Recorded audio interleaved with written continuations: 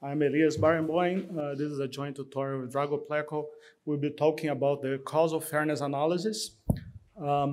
This is my Twitter. If you want to talk with me, I'm usually there. Drop me a line to discuss about fairness, causality, AI, and machine learning. The references here, if you want to download, the first one that we just posted online, and you'll make a kind of more refined website, but this is the fairness.causalai.net that has these slides that I'm using now. There is a companion paper that we just also uploaded if you want to check the details and the examples and so on. This is Drago and I in the causal fairness analysis. This is a technical report, R90, r90.pdf. You can find in my group's website. 5 seconds or 10 if you want to download the slides. I will start slow. And I think most of you probably there in this room, I think the question is like, what are the fairness challenges in AI? And fairness, I'm using kind of umbrella terms for fairness, transparency, accountability, and so. This is the classic case, now classic today on the machine bias setting in which there's a machine learning system there that is trying to do, I think in Florida, trying to do predictions about the probability of someone committing the crime again. They call recidivism, and the analysis and this is used related to deciding if you allow people bail or not. And the analysis seems to suggest that there is a discrimination against the minority group. In this case, would be the African American community. That's one. And I was kind of just Googling at random and trying to get what's going on. This is another at random kind of link that you say the Amazon scraps secret AI recruiting tool that showed bias against women. And then you can kind of, this is the OpenAI kind of playground that you have the two Muslims walk into coffee and then they continue with the sentence and it ends up being kind of the coffee shop blows up. And you can go on and on here, and it's all over the place. There is some type of tension and challenges. This is about Google, Twitter, Facebook, and Apple slapped with the class action lawsuit related to the conservative censorship. Again, and it's all over the place that there is something in the air, and in some way you have the issues of fairness and discriminations and lack of transparency in these systems and in decision-making systems more broadly, that once were made by humans, now you are kind of transferring the control, and you are just in the beginning. The next 5, 10, 20 years, this will just accelerate. You are transferring the control of these systems to these decisions to the systems, and the questions like how to try to keep them or to make them fair, because they were not in the beginning, in the first place.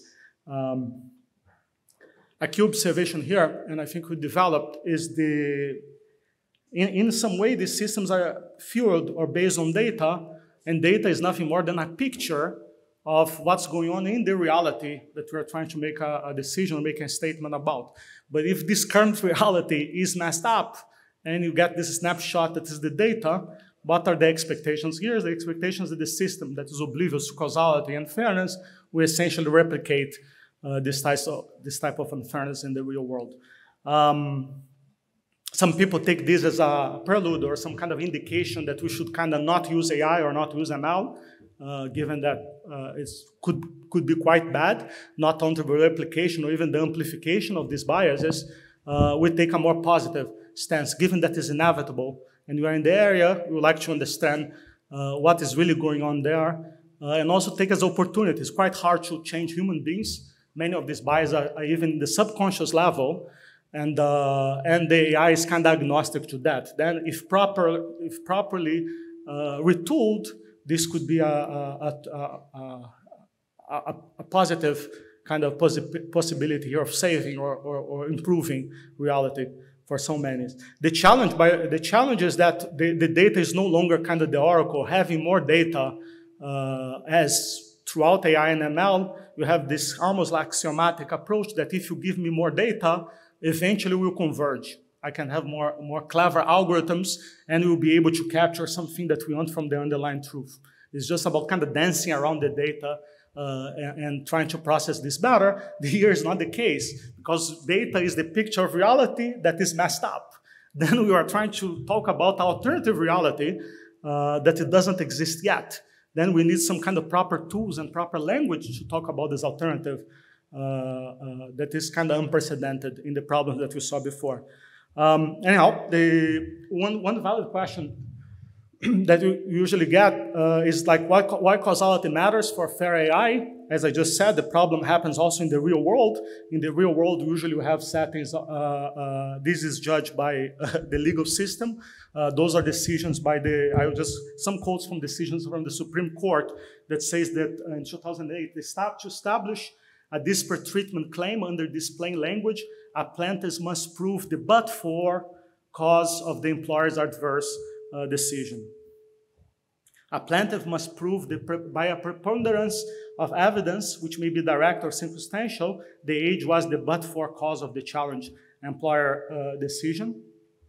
Now this is for a subsequent decision in 15, saying a disparate impact claim. I'll try to specify what this means more formally, but a disparate impact claim relying on statistical disparity must fail if the plaintiff cannot point to a defendant's policy or policies causing that disparity. And then you have, I will not fully read here, but trying to demonstrating a causal connection or cannot show a causal connection. Then it's all over the law and all over the language in these cases that are happening in the real world that you need to show some type of causal link in order to demonstrate a case of discrimination. Then the outline, without further ado, I think the outline of the talk goes as follows. I will start reviewing basic causal concepts, and I'll try to do that in the context of fairness analysis. Then I'll introduce, maybe spend, I don't know, 20 minutes around discussing these concepts.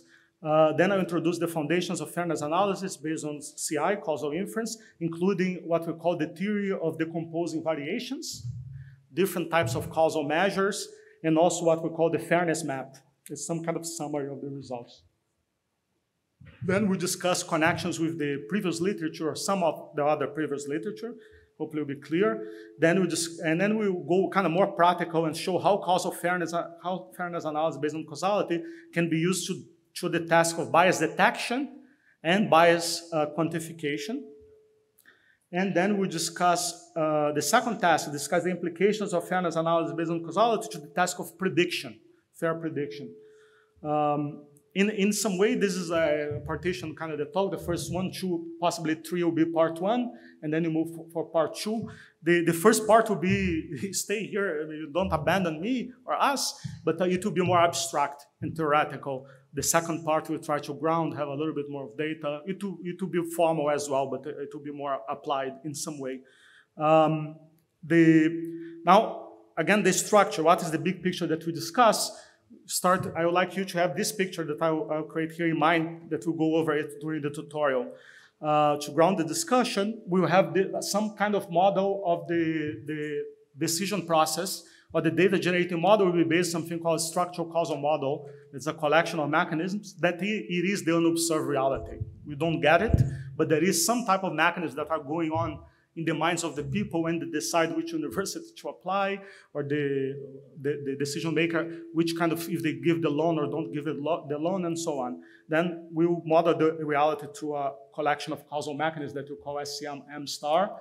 We usually will sample data and get data from this reality, and then we have a data set D from the past decisions. We can also do modeling, given that this reality is hard to get. We'll do something called causal modeling based on some knowledge, hopefully not too strong, and this gives rise to something called the causal diagram. And I'll define all these blocks here formally. And then we have something called the structural measures. I'll talk about that. Now we get something that is defined on top of reality. The measures will define the fairness measures that will be coming from the doctrines and social norms that we have in society. There are different ones that I will specify. One is called disparate treatment, and the other the disparate impact. And then we'll try to carve some space, something very important in practice, or at least in the legal practice, called business necessity. Then we will kind of bind in these measures, the green with the pink, we'll have the empirical measures, fairness. This guy here in the middle, structural measures, this is the backbone and the kind of very unique for the fairness analysis. The other components are kind of causal. As the output of this pipeline or this backbone, now we can try in the second part to solve the proper tasks. We don't need more validation, can be practical. Then the first task that we consider, as I mentioned before, is the bias detection and quantification. The second task is fair prediction. And the third task is fair decision making. Okay, that's the picture that we have. Sometimes I add boxes like that just to indicate in the companion paper where you are. May be helpful. In the examples, I think is more helpful than the... Now, without further ado, let me do the causal inference review. We'll take a process-based approach to causality or define something called the structural causal model. A structural causal model is a tuple with 4 components, V, U, F, and P of U. We'll go over each one individually. The V is the set of endogenous variables or observed variables, V1, V2, Vn. We have a set of variables U that are exogenous, unobserved, or latent. Then there's a whole world with many, many variables we partition in the set of the ones that you can measure, observe, sample, and get their values, and all other variables are left as unobserved or as exogenous, that they are outside our model, exo from outside. Now we have a collection of functions, F, for each of the endogenous variables. We have N there, then you have any mechanism, F1, F2, Fn. For each Vi in V, in the endogenous set, we have this function Fi that takes as input 2 qualitatively different types of input. The first one is a set of, we call the parent set, PAI, that is a subset of V. There's a typo here, but subset of V. And the other is the UI, that is the unobserved parents, that is generating external variations for the variable Vi. So far, the first 3 is kind of describing almost like physics, is deterministic. We know that there is uncertainty and variability in the world. We kind of spread probability mass, and there is uncertainty about the units. Then you have the P of U, a probability distribution over the exogenous, the external conditions. Systems like that admits axiomatic characterization. Those are some of the results by Gales and Pro and by Howard. It's 2 separate papers. In 98, there's some kind of survey with some kind of new insights on this type of systems in the Byron Boy et al. 2020. Okay, that's our system. Now, I would like to then think about the system in a slightly different way as we think about in causality. And something that in this paper, in the companion paper, we call the sampling evaluation loop, that goes as follows. We have 2 parts. You have 4 components in the SCM, V, U, but let's ignore the variables and focus on the F and the P of U. From the P of U side, the probability distribution over this, the variables U, you can think about this guy as the space of units. Those are the characteristics and the things that, whatever, the units that compose the population. And in the left side, we have the collection of mechanisms. Now, what is the sampling evaluation? First, in the space of unit, you sample and get a unit U. And let's say that this unit U is equal to U1, U2, UK. Then that's step number 1, is an individual. Then we go observation. After the U is fixed, the evaluation is deterministic. Then, in other words, this U goes there and pass through this collection of mechanisms one by one. Someone decides to apply to college. The university decides to accept or not accept the person. The time passes and the person gets 10K more in the salary because they have the PhD, and so on. Those are the laws of nature and the physics that you have. That is evaluated one by one. Then I think this is then, in other words, SCM can be thought of this combination of these 2 things. From one side, we have the mechanism F. On the other, we have the distribution over U, that is the P of U. This makes up the M that we have, the data generating model. And I will repeat that a few times, and I use this picture. Try to remember. Now, this is one of the elements. We define the data generating model. We'll give examples soon, but I would like to define now the causal diagram. This is another element here. Causal diagram is not a primitive, is entailed by the collection of mechanisms. Every SCM M induces a causal diagram G. In the right side, we have the set from the SEM side. The endogenous here is A, B, C, D, and the exogenous here is just U. And there is this collection of functions there with the f of D and f of E. I just speak for two of the endogenous. Now, the causal diagram will be represented as a directed acyclic graph plus bidirected. I'll talk about them soon. But the idea is like each of the endogenous variable VI will be a node in this graph. And we will have, there is an arrow, an edge, V1 to Vj. Oops. Oh, there is an arrow, got me surprised. There is an arrow Vi to Vj if Vi participates in the function of Vj. One example here for concreteness, where is my mouse here? One example for concreteness, note here that in the function of D, in the f of D, A and B are participants. Then it means that there is an arrow A and B, one from A to D and the other from B to D. The same way, in the function of E, C is a part of the observed input. Then there is an arrow from C to E. That's nice. The third and last component here, that there is a bidirected arrow between Vi and Vj, dashed bidirected, I would just say bidirected for convenience, if the sources of exogenous variations, Ui and Uj, are not they are not disjoint. They're not empty in this case. Now, here, note that the U is shared, the same guy that we don't measure, this variable U, that there is this distribution P of U, this is participating in the function of the Fd and Fe. Then we'll add a bidirected arrow between D and E. Fundamental here for causality, because very common that you may leave some variables not measured in general. It's hard to measure the whole thing in the world. Okay, this is the causal diagram. Putting that together, this gives rise to this diagram here. This is just putting all pairwise relationships together. That's the causal graph. Now, I would like to define something called the semantics for counterfactuals. Let X, Y be subsets of V. The potential response of Y to action do X is equal to X. That will be denoted by this Y sub X of U. Is the solution for Y of the systems of equations in M sub X, where M sub X is the same M where the equations for the variables X are replaced with the small constant X. Then this is the value, in other words, this is a notation. She was mentioned, Perl likes a lot this one, the way to, because it's very compact and kind of beautiful, and it's the core one. It looks deceptively simple.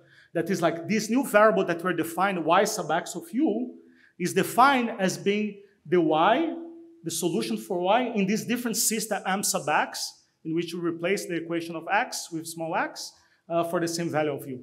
That's the semantics of this quantity. And then you can define officially, it's not out of the blue, what are called the counterfactuals. Let X and Y be subsets of the endogenous V. The counterfactual sentence, the value of Y would have obtained had X being small x for unit U is equal to U, is interpreted as the potential response Y sub X of U. This is, anyhow, the formalization. Now I like to ground some of these things, given that it's a little bit abstract, possibly. This is a classic here. On the Berkeley as admission, this is by Beckel et al. In 1975. It's a nice example. Students apply to the university admission, that is the variable Y, and choose specific departments to which they wish to join. This is equal to 0 for the sciences, equal to 1 for arts and humanities. For the purpose of discrimination monitoring, gender is also recorded. 0 X is equal to 0 male and 1 female. Now, in the left side here, we have the true SCM M star. Note here that there is the observed variables here is X, D, and Y, and there is a corresponding mechanism F of X, F of D, F of Y. And in the right side, there is the causal diagram that was constructed from the guy in the left. Now, for example, just to apply the definition that we just had in the previous slide, there is an arrow, for example, from X to D, because X is part of the PAD, as we discussed before. There is an arrow from X to Y, okay, X, Y, or D to Y, because whatever, X and D are parts of the observed component here of arguments of the F sub Y. And there is also the collection of the P of U there, distribution over the exogenous. Now this is how they're connected. In reality, I'm talking abstractly in terms of these guys, but in the real world, there is some particular function there that is instantiated. Here we are just kind of replacing the f of x and the ux are replaced by the Bernoulli. There is, in this population, is half and half, males and females. I should say, by the way, we are just talking males and females, a partition just for simplicity. It makes it easier to say. Then there is another Bernoulli here that is 0.5 Wx here, lambda x. And the lambda is instantiated. Those are the two mechanisms about how people are deciding, depending on the gender, x is 0 and 1, they are deciding differently which departments to apply. And there is another function for the y here. There is also an alpha here in red that is almost like if alpha is equal to 0, is as if this arrow here is turned off. If alpha is different than 0, it means there is some variations there about how y is affected by the choice of gender. That's the connection between the SCM in the left and the causal diagram in the right. Note here that the causal diagram loses a lot of information because the causal diagram has no comment or understanding about what is the distribution P of U, and there is no understanding about what is the functions that are giving values to these variables. Then is what we call, it's a parsimonious representation of this collection of mechanisms. Not learnable, almost never, with some kind of, we can make an argument, measure theoretic, that you cannot learn the guy in the left, despite its existence. Moving on here, this is the compass example. I will not read here fully, but the left there is the system, in the right there is the graph, where the protected attribute that we care about is the race, that is X. There is the recidivism, that is the Y, prediction. There is prior convictions, that is the W, and there is also the set of covariates Z, that is age. Note here that there is a different type of arrow here, that is this bidirected between race and age. Again, we are trying to encode that there is some type of historical process that is making these two variables to covary. We don't want to, the model is not trying to explain that, but this is certainly better than removing the arrow. That will be making a statement that there is an independence between race and age. But if you go to the data set and measure, this is not true. Then the arrow is giving some kind of model flexibility or kind of more leeway for accommodating these complex possible historical processes. This is another example that I will not just do it explicitly at the moment. Maybe Drago can do it, but you have in these slides. I forgot to say something important here. Just for the wheel of the race and age, note here that in the truth, in the mechanism in the world, they are sharing this U here. There is some U, this lambda U here and mu of U, that are shared or inputs, part of the unobserved inputs of the variable X and Z, which is the one that gives rise to the bidirected arrow there. Just to ground here with the algebra. That's nice. Now, we have seen a few examples. Now, interestingly enough, there is some structure across these examples. And this gives rise to what we call the standard fairness model. It's some kind of template that is trying to include these different models in a standard. We are trying to standardize that. And the standard model goes as follows. We call SFM. It goes as follows. We have the protected attribute X. The protected attribute may be affecting the outcome Y. There is possible correlation or not independence between Z and X. The guys that comes with Z is the set of covariates or features. And we have a collection of mediators, W, that are affected both by the protected attributes and the demographic variables there, the X and Z pointing to W. And this is the standard model, first appeared in this paper with Zhang Barenboim in 18.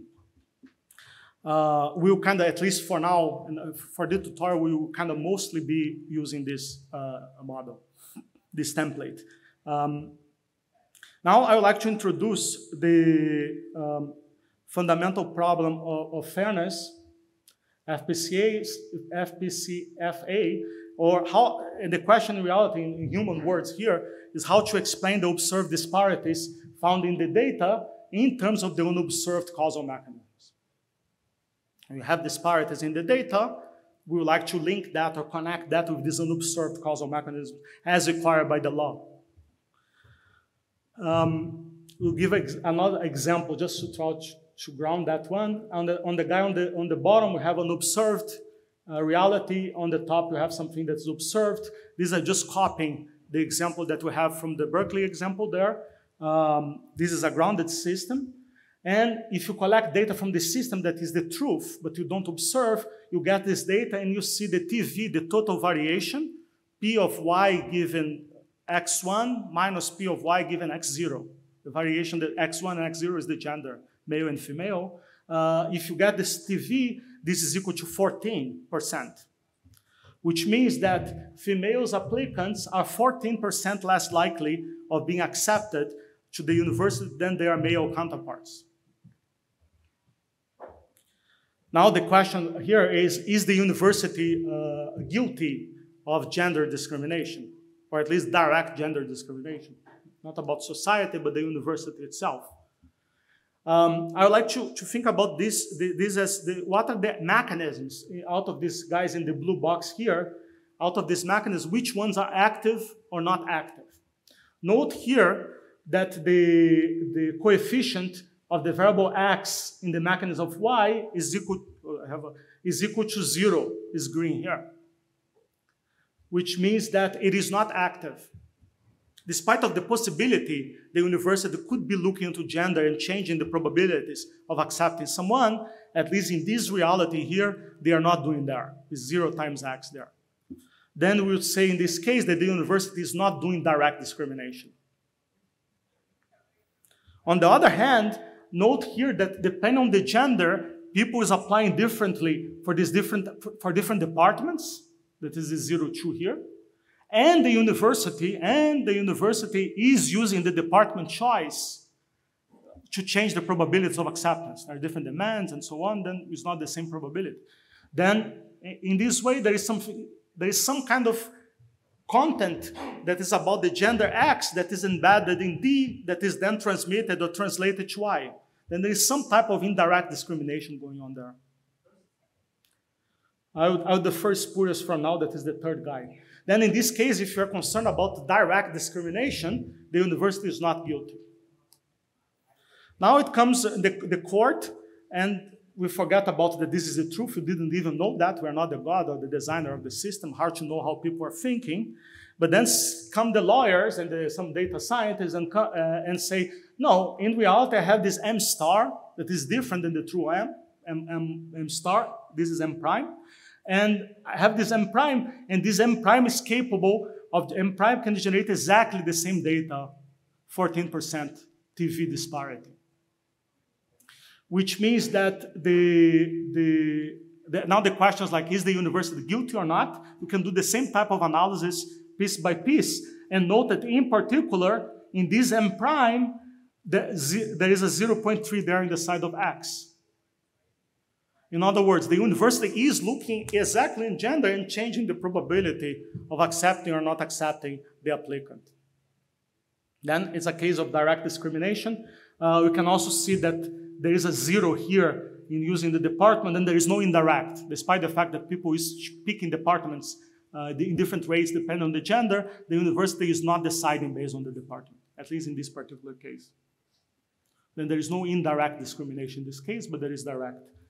Then in this case, if you are trying to catch or characterize the case of direct discrimination, yes, the university will be guilty of direct discrimination, where this be the truth. Now, in practice, we don't know anything. We don't know what is the truth, and you don't have access to the thing below, then that's what we're trying to get into. How can you answer this type of questions? Now, I would like to, in order to do that, I would like to talk a little bit about this legal disparate treatment and disparate impact, that is the legal notions, the legal doctrines. The most common legal doctrines found in the US and in Europe are known as the disparate treatment and the disparate impact, and throughout the world, in many mostly, or at least as I understand. Disparate treatment is focused on how changes induced by the treatment or by the protected attribute X affects the outcome decision of variable y. In words, how the decision-making criteria changes with x. In causal inference, in CI, this is represented by the notion of some notion of direct effect that will try to be formal, and there are many, but encapsulated in the idea of direct effect. On the other hand, we have disparate impact that is related to how outcomes y behaves, and almost regardless of x. I'll try to make this precise, and try to understand disparities regardless of the treatment. Oh, I just said that. There are exceptions. It's very tricky, the disparate impact, and other central notions in legal settings include what is known as the business necessity. I will not talk about what's the name, redlining. But it's related. In general, most of the legal discussion, as we've seen, revolve around showing specific causal links depending on what is permitted or forbidden following society standards and expectations. Now, I would like, in order to try to ground these doctrines, I will introduce these notions in the diagram, in the backbone, in the guy in the center of the notions called structural fairness measures. In order to support a more mathematical formulation amenable to machine learning and optimization, we would like to align these with the doctrines of disparate treatment and impact. We introduce these notions. It's very simple in reality. They look not, but they are. Let the PAVI be and ANVI be the parents and ancestors of VI in the diagram G. For an SCM M, structural model M, Y is said to be fair with respect to S in terms of the direct effect. We'll call this the DE fair. If and only if X is not a element in the parent set of Y. We'll say that Y is fair with respect to X in terms of the indirect effect. We'll call this for short IE fair. If and only if X is not ancestral of the Y. And we'll call this the spurious effects. Y is fair with respect to X in terms of the spurious effects. We'll call this SE fair X. If and only if the observed ancestors of X and observed ancestors of Y is empty. If you get the set of the variations, variables that generate variations of X and Y go up, they are empty, then this is SE fair, and the same with the latent part of that. We discuss the detail, but it's exactly the same. Okay, those are the notions that we use all over, again, DE fair, IE fair, and SE fair. Then let's try to do that just to ground a little bit more. These structural measures represent idealized conditions in which discrimination can be taught and articulated. If you go back to the legal doctrines, we can start connecting disparate treatment and impact with these measures. And let's do that. On the bottom of the slides, I'm just showing the SCM M star. Now, we are adding here, those are the structural measures, the DE fair, the IE fair, and the SE fair. They are functions of the M star. On the other side, we have what we call composite measures. Then we have this thing called the TV fair. That is, if it's fair relative to the total variation. That is the Y given x1 minus Y given x0. Now, these type of variations, the variations that are in TV, include the three types of variations: the direct, the indirect, and the spurious. They are all there when you measure the correlation or the TV between X and Y. This encompasses all the paths, direct, indirect, and spurious. Now, if you want to talk about disparate treatment, this is very related, as I said before, with the notion of DE fair, or some notion of direct effect. If you want to talk about disparate impact, this is very related to the TV fair, or at least a question here is somewhat rhetorical, and Drago will talk more about that, I think. But can we use the TV fair as used in the literature as being a proxy for this notion of the disparate impact? In some sense, yes, but it can be, we don't want to be naive about that.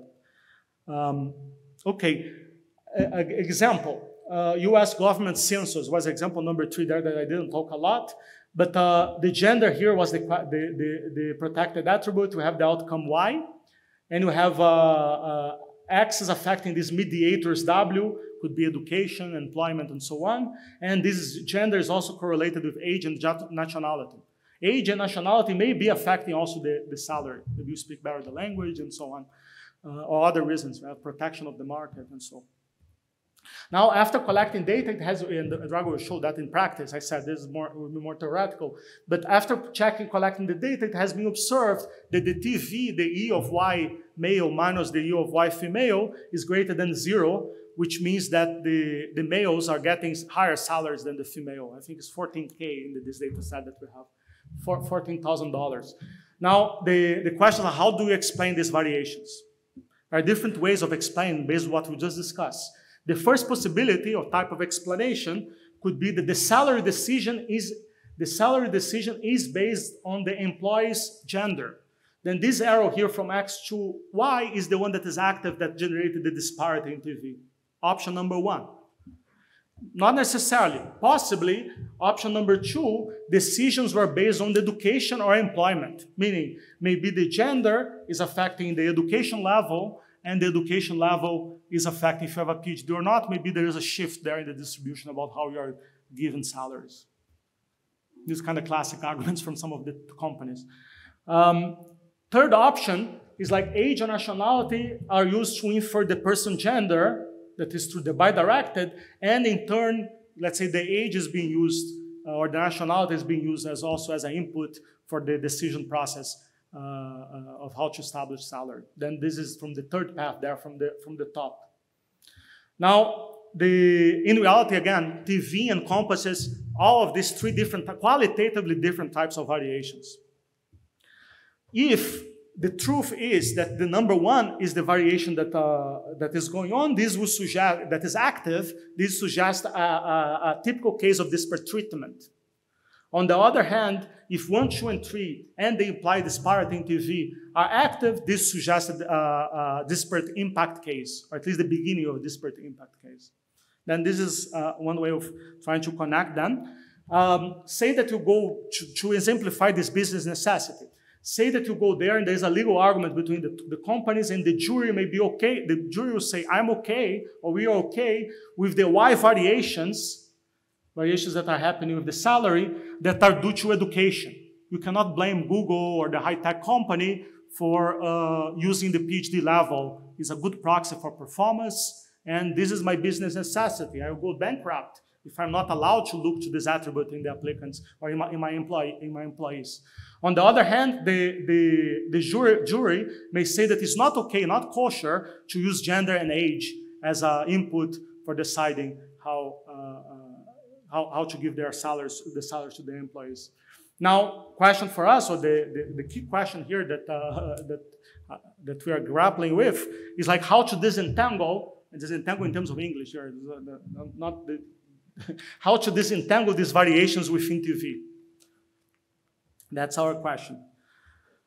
Then this leads to some type of attribution problem. On the one hand, we consider the observed statistical disparity that is on the top, that we have the TV, the E of Y male minus female is different than 0. On the other hand, downstairs, we need to ground or attribute the variations to the different legal doctrines, or the different paths in reality, disparate treatment, impact, and account for this business necessity reality. We do know, I'm just repeating here, we do know that TV encompasses these 3 different types of variations: the direct, the indirect, and the spurious. Then this entanglement makes the problem of attribution quite hard. What we are looking for is some kind of framework or a set of measures that allows us for decomposing the variations that are within TV and connects on the top and connects with the measures or the legal doctrines on the bottom. Now, in order to do that, I will define some notions. Stay around. Let omega be a class of structural causal model, all possible variations of these different realities. We don't know which one is true. Then let omega be a class of SM in which a structural criterion Q, we are just defined some of them related to the E, IE, and SE. A structural criterion Q and measures mu and mu prime are defined. Now you say that the measure mu is said to be admissible with respect to this structural Q, if for all SCMs M in omega, the Q evaluating this M implies the mu in this M. The zero of this guy, the zero of the Q implies the zero of the mu. On the, oops, there's an animation issue here. On the other hand, the measure mu prime is said to be more powerful than the measure mu if we just operate in the admissible set, and the mu prime is equal to 0 implies the mu is equal to 0. Now, these notions, power and admissibility, are somewhat, I will leave it like that, but are somewhat analogous of necessity and sufficient for the corresponding measures that we have, structural measures that we have. Now, this is one notion that we need. I will try to exemplify. The second notion that we need in order to define the problem or how to disentangle the variations is the notion of decomposability. Let omega be a class of SCMs and mu be a measure defined over it. Mu is said to be omega decomposable, or we'll just call decomposable for now, if there exist measures mu1, mu2, mu_k, such that mu is equal to a function of mu1, mu2, mu_k, and where the f is a non-trivial function, and vanishing at the origin. The f of each of these guys, 0, 0, 0, will be the f of the f as well. The 0 of the mu's would be the 0 of the f. One way of thinking about that, this is the variations within TV. TV is a complicated composite measure that there's many different types of mechanisms that are collapsed there and generating the variations. Then you have a measure mu that could be TV, for example, is the one that we, and this captures some subset of the variations that we care about. It could be the whole thing. Now you say that it's decomposable if there exists this mu1, mu2, mu3, which are within the mu and capture the same variations. I think that hopefully with examples this will be clear. Let me skip this one. Now just pictorial thing what we are really saying here. A refine of the previous picture. We have the truth from the bottom that is the M star. You have the structural measures that is the DE, IE, and SE. We already discussed and saw this picture. On the other side of the equation, we have the TV fair on the up. And this is a composite measure. Of course, we care about TV, or people would care about TV because this is immediately accessible from the data. The data allows us to get TV. And it doesn't allow us to get the bottom there. Now, what we're trying to find is the following. We said three things: admissibility, power, and decomposability. Now, we are trying to find this guy in the middle that is the green area that are atomic measures that we'll construct and satisfy these properties. First one, decomposability. You would like to get these measures that we can get TV, all variations that are in TV that you read from the data, and decomposing these different pieces. The E piece, IE piece, for example, and SE piece. This is from the upper side, first property of decomposability. On the other hand, you want from the bottom, we want the animation here, but from the bottom, we want the property of admissibility. That if the measures on the bottom, i.e. fair, holds, the measure on the middle here, this guy will also say that there is no unfairness. Then this is what admissibility is capturing. And I will elaborate later, but we want some order among that. Not all admissible measures and not all decomposable families are the same. We want some of them that has some kind of sense of power. They have better granularity of capturing more statistical power in some sense to capture what we want. Anyhow, that's the kind of picture that hopefully you have in mind, and you later on you understand how we are grounding each of the boxes or each of these notions here. But again, the composability, you have the guy's truth in the bottom, measurements on the top TV. And there's a huge gap between them. Now I have these three notions to try to bring them together: the composability, admissibility, and power.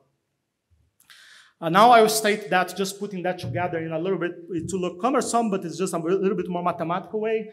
Let mu be the fairness measure defined over the space of SCMs omega. Let Q1, Q2, Qk be a collection of structural fairness criteria. We defined three of them earlier. The fundamental problem of causal fairness analysis is to find a collection of measures mu1, mu2, mu_k, such that the following properties hold. We already know them. Property number 1, mu is the composite with respect to mu1, mu2, mu_k. Number 2, mu1, mu2, mu_k are admissible with respect to the structural Fermat measures on the bottom. There are Q1, Q2, Qk. And you also like to get the measures that are powerful in some sense. Questions? Anyhow, this is the problem. If you want a little bit more mathematical formulation of what we are trying to do. And this is definition 13 in section 3.1. Now, in order to answer this question, I will need to define, or it would be nice to define something called contrastive measures. A contrast is any quantity of the form P of y C1, y had the value of C being C1, given that E is equal to U1. Now I'm just using this building block. Then y C1 given U1 minus y C0 given E0, where E0 and U1 are observed or factual events, and C0 and C1 are counterfactual events to which the outcome y responds. Now, as the contrast, a contrast compares the outcome y of individuals who coincide with the observed events E0, E1 versus E0 in the factual world, versus, and whose values possibly counterfactuals were intervened on following the C1 and C0. Now let me try to unpack this thing. And I'll do that by a theorem that I think could be useful. Any contrast in the form that we have described here, and I would like to define something called the counterfactual, the factual versus the counterfactual basis. It will be important to find these measures that we need in the middle to bind what we have in the data versus what we don't observe in terms of the mechanisms. Any contrast in this form can be decomposed into the factual and the counterfactual components. This is the factual one. This is the factual one, yc1 given 1 minus yc0 given u1. Note here that the u1 is the same, then we are just counterfactually changing the condition here from c0 to c1. Then the difference arises from the counterfactual c0 and c1 used to capture the causal influence of x and y. This is for the causal influence because this is a counterfactual sub c0 and sub c1. Y sub c0 and sub c1. This is the factual, counterfactual part. I will zoom in soon on this one. But the factual part, note here that we have the same C0 here. Then we are comparing the difference arising from the events E0, moving from the event E0 to the event U1, used to capture the non-causal spurious influence of X and Y. Now I would like to make a comment or zoom in a little bit and try to do the structural basis, the composition, or here write that in terms of the SCM. Now, whenever the events E0 and U1 is equal to E, any counterfactual contrast in the form YC1 given E minus YC0 given E admits the following structural basic decomposition. This is important. Now, this is very fundamental. If you can understand it to be useful. You are summing over the U here. And now the first component here, given that the U is fixed, remember the sampling loop, the sampling evaluation process that we have. You sample and you get a unit U is equal to U1, U2, UK. Now I have this vector here that is the characteristics of the people. Now, once the U is fixed, now we are trying to do this unit level difference between the Y sub C1 for this guy minus the Y sub C0. Then this is called the unit level for a specific unit U. Y is the response to the transition from moving from C0 to C1. On the other hand, we're kind of rating that by a posterior. This is the population of units consistent with the factual evidence or event E is equal to small e. But the variations are coming from here. The variations that are counterfactuals that are coming from this transition here. And this is just the selection of the units. Now, the idea of thinking about the selection of the units that turns out to be important, the way that I like to think related to the sampling loop, sampling evaluation loop, this is the space of all units, and this is our original P of U. Now, you could say that if you have an event E is equal to X here, small x, then it means that we are no longer sampling from the whole population, but now we are selecting the units that have this particular value, X is equal to small x. Then this is the P of U given X. And you can keep going on and on until you get a very precise U given V. V is the vector of all possible observed variables. And you can get the delta function here. This is exactly the U is equal to U1, U2, UK. That's the unit individual level. Never observable. We cannot precisely estimate that, but this is this quantity. Now this is the counterfactual contrast. You can also do the factual contrast. Then let's zoom in here, and this is the expression that we have. Whenever the C0 is equal to C1, the counterfactual part is fixed, is equal to C. No variations are coming from there. Then any factual contrast, P of y sub C E1 minus yc E0 admits the following basis decomposition. And then you have for each U, you have the y sub C of U. This is, I have a baseline outcome for a fixed unit U is equal to U. Then variations are not from there because it's fixed, it's just reweighting. The difference is coming even from this part here. This is the difference in the posterior of how likely the unit U is equal to U is selected under the events E0 and E1. Okay, now I will not parse that, but this is just putting what I said in the last 3 or 4 slides together. This is the theorem.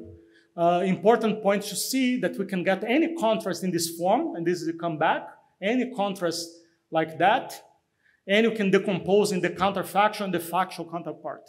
And what is important here, that this part, the green part here of the expression, is essentially some type of selection over the units, over the P of U, while what we have in the blue here is something about the mechanisms, that is something about the selection of the mechanisms. Then this allows us to write, I think is a good interpretation that you call the explainability plane. The plane is decomposed exactly in these 2 components. There is the population axis, that is the selection of the unit axis. This is exactly the picture that we put before. Different events, E is equal to E, we imply the different selection of the units. And the other dimension is the mechanism dimension. Each selection, different selections of the C's, the C0 and the C1, will select a different type of mechanism. Sometimes the DE, sometimes the IE, sometimes the SE. Then any contrast can be seen in this plane. That's a nice thing. Our goal will be kind of navigate that. We start with the general version of the population and trying to go more and more specific. That's the idea here, part of the exercise. How can you, in some way, find a fine point and get the most unit level or more juice for the kind of data and assumptions that we have? Discussion. Now I would like to ground that, because this is abstract, I would like to talk about measures that follow this pattern. I would like to use this theory to explain measures that are classic ones. I'll start with the classic one in the literature since Uda Pro 2001. This is a definition by him. The Gedanken experiments about the ND, National Direct Effect. For a male employee, X is equal to X0, how would his salary Y change had he been a female, X is equal to X1, while keeping the age, nationality, education, employment status unchanged? Unchanged here is important, meaning at the natural level, X is equal to X0.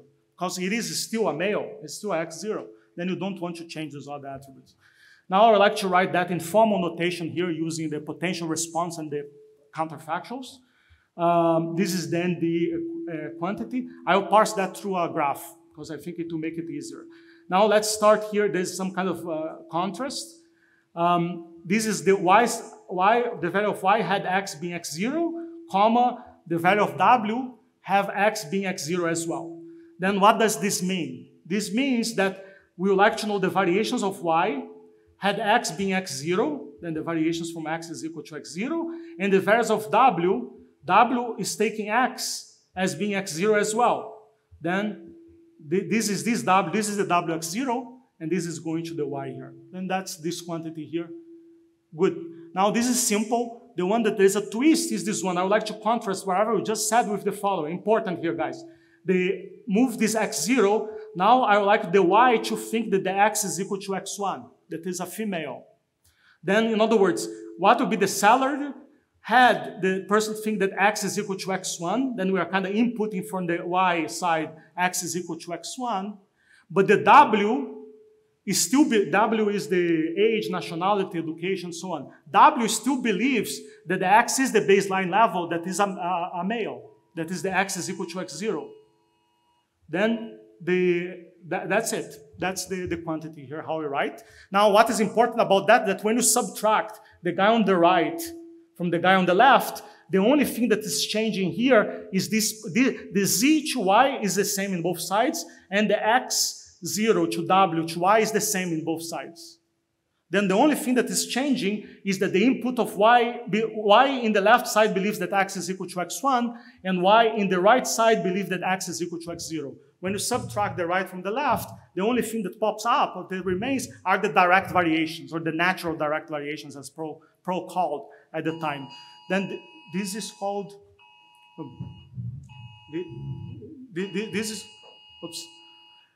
this is called the natural direct effect. Now we can do the same second Gedanken experiment here, that we can do the NIE. And one second, how I'm doing, I have maybe 20 minutes, I think. Yeah, then let me do it quickly here. For female employee, x is equal to 1. Now we're talking about the female as a baseline.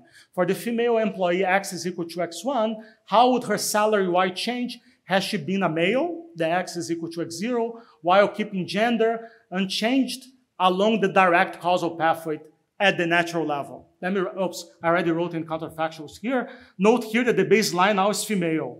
Then you have yx1, the y thinks that is a female, and the w thinks that is a female. The flip here is in the x0 here. You have a wx0 versus the wx1, and the y nested there. But this is nested in the y.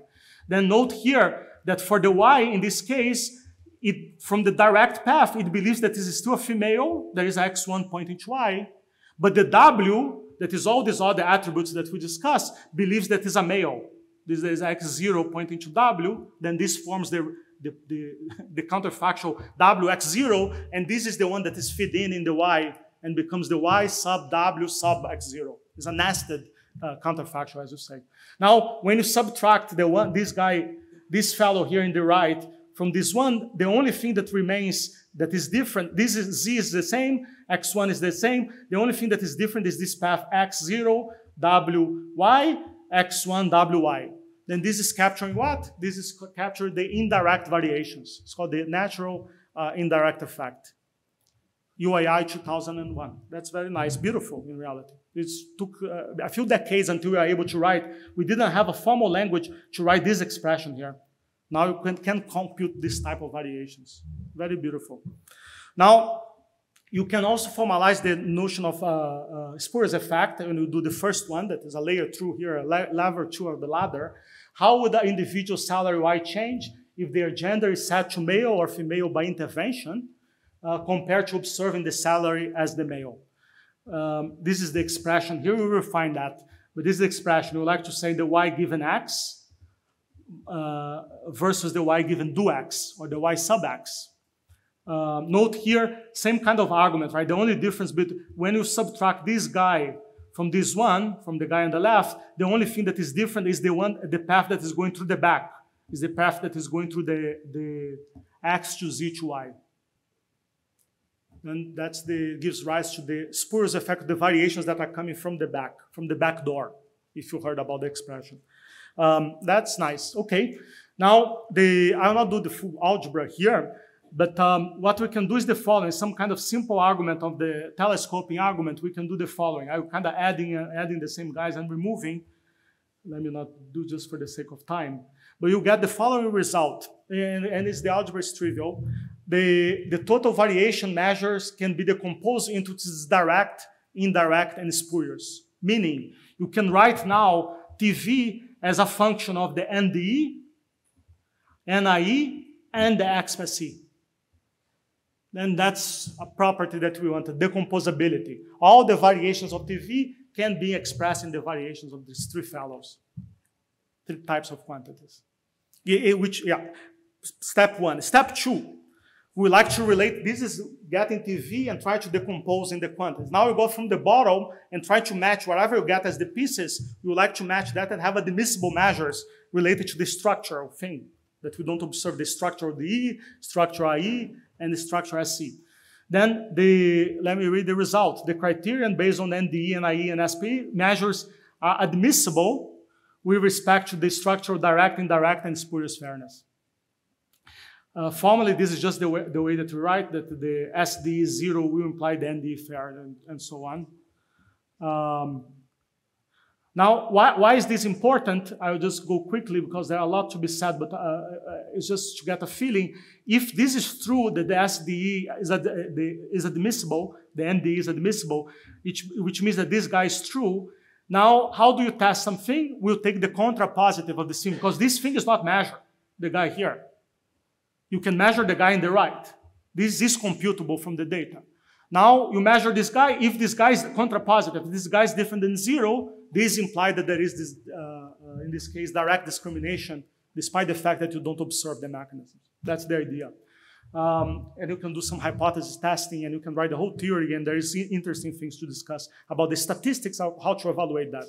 Maybe Drago will talk about that or not. I don't know yet, but hopefully I can pass the ball here. Soon, Drago. Don't get nervous with me. Now, are we done? Can I pass the ball? Not fully. There's one thing that I would like to add, or a few things, to be honest. But let me not read the example. But this is an example that is a company kind of hiring. They would like to decide to make the job offer or not. This can be a function of gender. They particularly look to the PhD. Let's say that's a high tech that want to do the general AI, next technology, general AI systems, and so on. Now, I will not parse here, and it is in the paper. I will index later. This is the true mechanism about how people are making decisions in this setting. Now, you can compute the NDE. And then I will not do that step by step because it will take 2 minutes or 3. But you can go one by one from the SCM side, at least hypothetically, you could compute the NDE, and you get at the end something that is equal to 0 here. Now, this is funny, because if you are the God here, or the system engineer, the nature, and you know what are the mechanisms, the color is not amazing here. I hope you guys can see. But in the f of y, there exists a x there. In other words, the company is using gender, and there's a nice story, by the way, in the paper, in the report, but the company is using the gender in some way to decide the candidates, to decide if they make the job offer or not. Now, but the NDE is saying no. The NDE says everything is kosher, everything is good. Then this is example 9. Then the observation here is like the NDE is admissible with respect to the SD. This is one side of the implication. The SD is equal to 0. This will generate ND is equal to 0, but not the other way around. This is why we need, however, here ND is equal to 0, but structural direct effect exists. Now this is why we have this notion of power.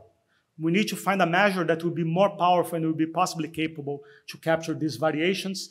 I will just go quickly here, but you can get the NDE and make it event E is equal to the event E that you have the theory of decompositions. Maybe you can say that we would like to get only the male employees.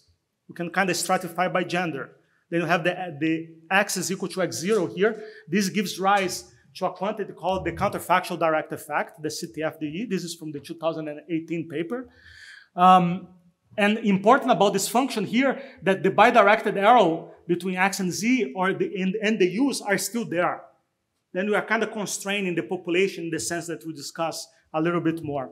Now, again, I'm not doing the algebra, but if you do the algebra, and hopefully you at home, hopefully I didn't disencourage you or encourage you to have a positive effect, I hope. But if you do the algebra, you'll see that the CTFD will be able to capture that the company is discriminating against the female applicants in this case.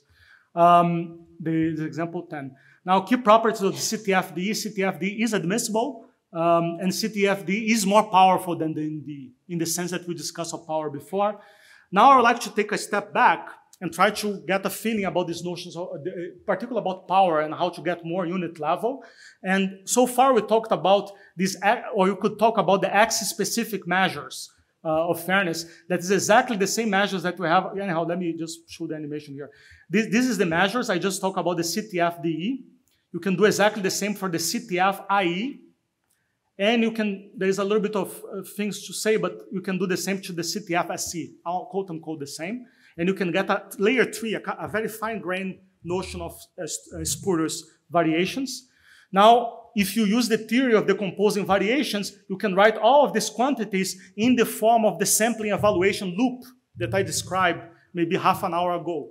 And you can see that these quantities that we're talking about here in the X-specific family or in the counterfactual family are more informative, is here.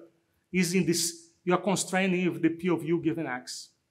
Now, interesting enough, before the quantities or some of the quantities that were known, such as the NDE by Pro and so, the NDE here, this is coming from this level here that is an average P of U over the population.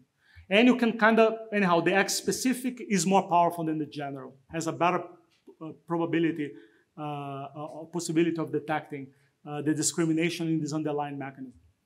Now, and I'll go fast, but you can go one by one here, and I will not go, but we can kind of get it more and more inside, closer and closer to something that will be the delta, the unit level, with the U is equal to U1, U2, and so on. I will skip the Z specific because it's exactly the same. Turns out Z specific is more informative under the SFM, under the structural model, but not in general. Then Z specific is more informative than the X specific. You can show that, so on. Nice. And you can have the V prime specific. You can get all set of observable or subsets of the observable covariates and just condition, and you'll be in the one that is closer to the delta here, that is this point. Good. There's no SC and there's no spurious effect, but given that you are controlling for confounding under the SFM, but it's a technicality. And you have the unit level measures here written. The same thing, recall, guys, y sub x1 wx0 versus yx0 wx0, by the way, is implied. It's just simplified here, but this is x0 wx0. This is, anyhow, this is exactly the unit level quantities that are here, that we call this the structural basis. And everything was decomposed in terms of these guys. That's nice. Now, I'm almost done. I have more 10 minutes, Drago, because I'm lost time here. Because when I escaped, I lost my counter. It was a tough, bad move. Now I would like to put that together, guys. There's like lemma. There's some structure here because we are going painstakingly quantity by quantity and trying to organize there. There is a structure. And the structure goes as follows, connecting here with the theory of the compositions that we have. Note here, let me put the direct effect. Here, I'm going, this is the units. This is the general population. If you're just sampling, this is X is equal to X, Z is equal to Z, and so on. And the unit level here on the bottom. Note here that you go level by level, and you have the counterparts that is related to the direct effect that is given by this, the choice of the C's. This pattern here, these guys are the same throughout. Then when you instantiate this C0 and C1, you are kind of selecting a particular type of mechanism. In this case, direct effect. And you are kind of moving across the different types of units. You are kind of instantiated differently, the E0 and the E1. Now you can do, oops, I already had the animation. That's this, they are the same, these guys. Now for the indirect, we have the same. You can get all of these guys across the levels, and I don't think I have animation, but these guys are the same. This guy, you're just selecting different units, but more and more unit level. But this is a selection of the mechanisms, and you can do the same with the spurious. Now, after some point, there is no more spurious because you are controlling for these variations. Then there's no longer that, but it's again a technicality. But anyhow, that's how it looks. There is some kind of nice structure there, how to navigate and explain any of the measures that you can find. Of course, if you collapse these two guys, the direct and the indirect, in reality, direct plus indirect is equal to causal. Then there is also some kind of, those are the causal variations that you like, the downstream effect from X to the Y, for not being specific about the mechanism. And if you collapse the causal together with the spurious, you get exactly the first line that is the variations that you have the TV. And you can kind of open up and move across these quantities in a nice way through the theory and understand. Now, putting that together, this leads us to my last bit here.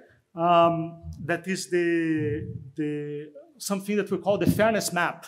The different ways of parsing that is a lot of information, but there is a structure, which is nice. The way that I like to parse is using what we already talked. On the x-axis, you have the mechanism axis, and the last guys here is what we know very well about spurious direct and indirect. These three guys here. I added a new column in the mechanism axis that is a collapse guide that is the causal column.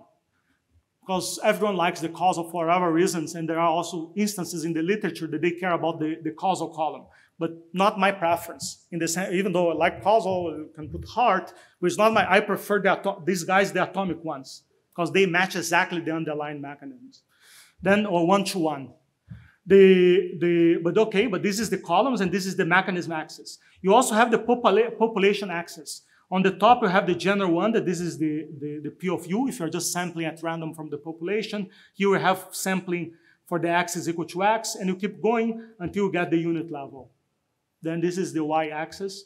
It turns out that everyone below this arrow here is structural, meaning we don't have access to them. They're just there, but we can never get it.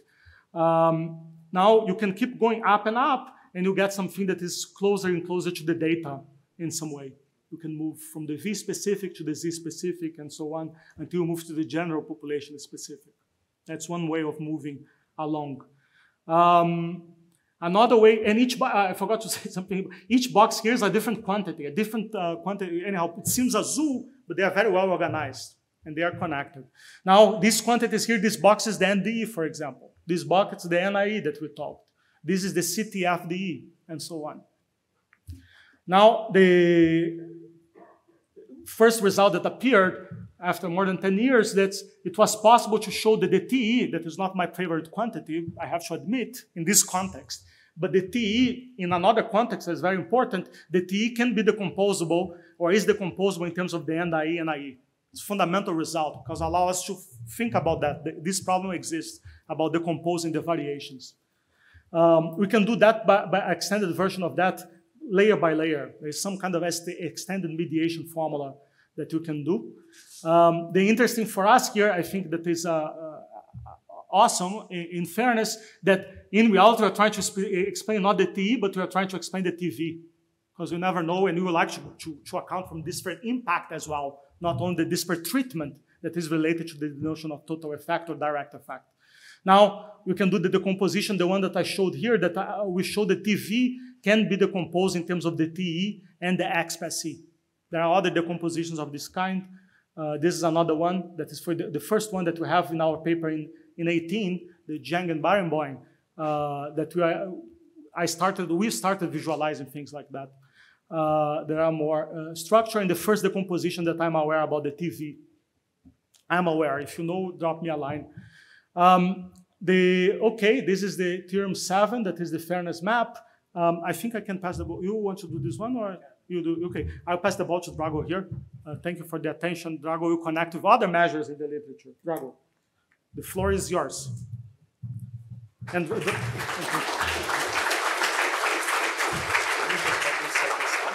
yeah. Thank you.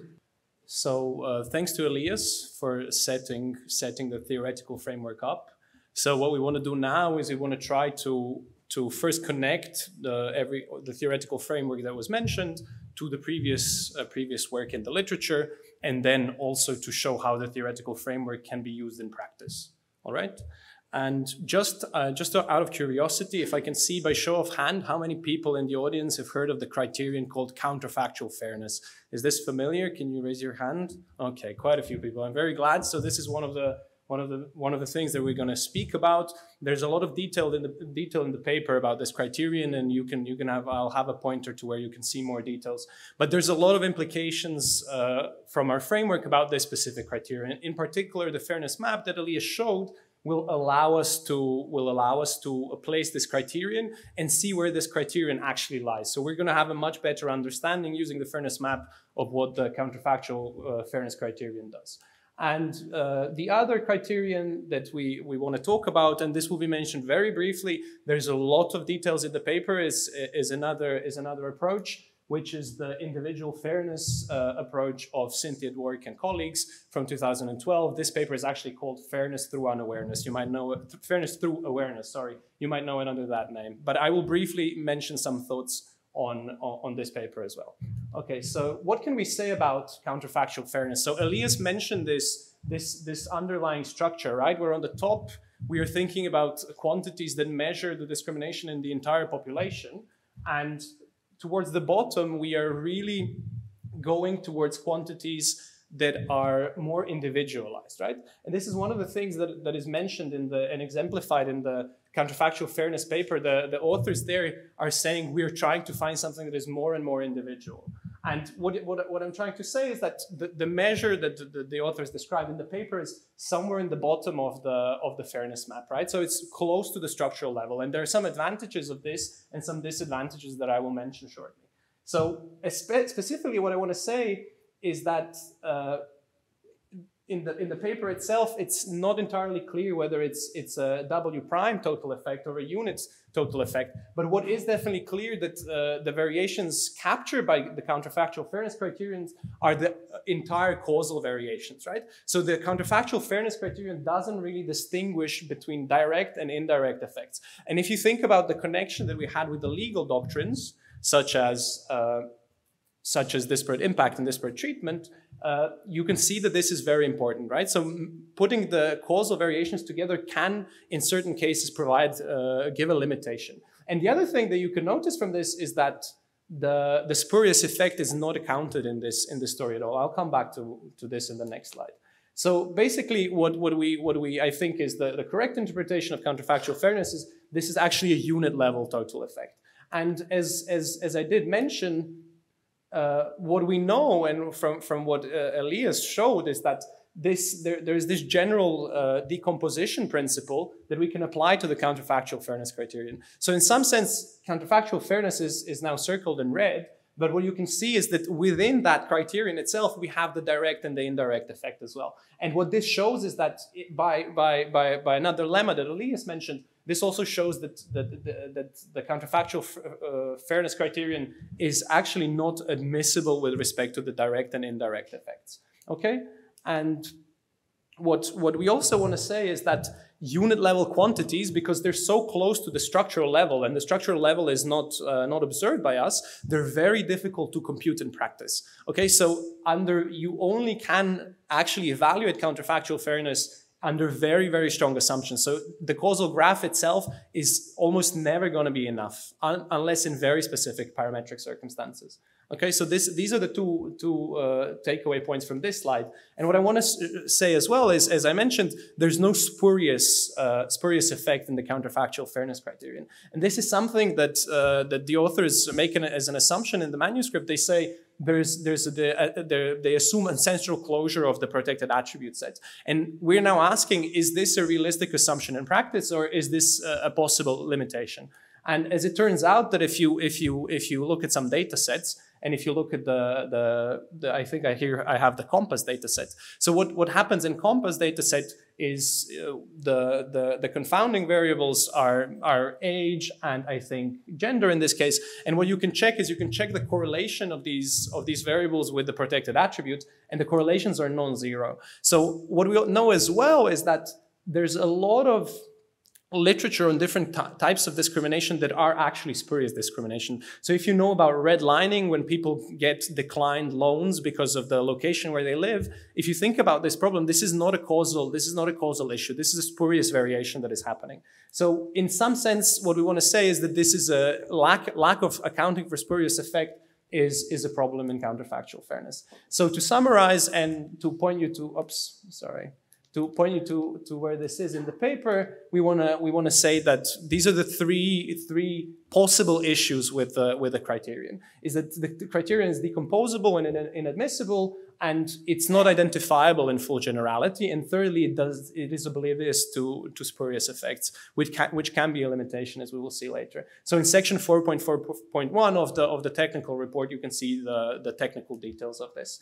All right, so for the fairness through unawareness paper, I'm going to keep it brief because we can have a very extended debate on this paper, which is very interesting. And what we've done in the technical report, we've looked at the causal aspects that the authors themselves they're not using a causal framework, we're now trying to see what the causal viewpoint on this paper would be. And some of the things, first observation is that the individual fairness, or the framework that the authors propose, is oblivious to the causal mechanisms. And there are examples in the paper where we show that this can lead to certain kinds of problems. So in particular, you can look at the example 17 in the paper. So secondly, what the individual fairness criterion itself implies, it's actually some notion of direct effect. And this is one of the important realizations here. So, and actually it's a notion of a direct effect, but this only is true if you have the assumption of the standard fairness model that Elias introduced. And if you go to the manuscript and if you look at some of the propositions, if you don't have the SFM assumptions, then IF is not measuring a direct effect. It's measuring something else.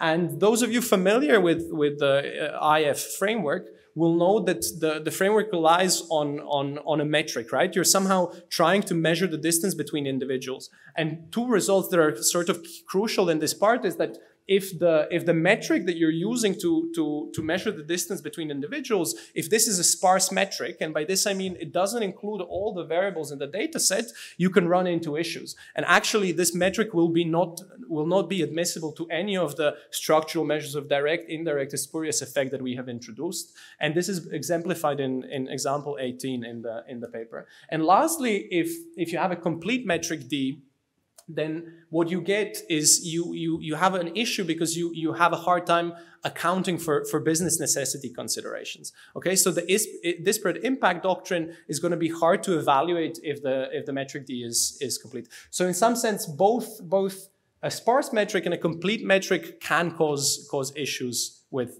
if you're using the IF framework, and I refer you to the paper for more details on this. But what I want to talk about next is I want to talk about the practical aspects of causal fairness analysis, and I want to show how everything that Elias introduced can actually be used in practice, and how it might help us better understand discrimination in the data sets that we're looking at.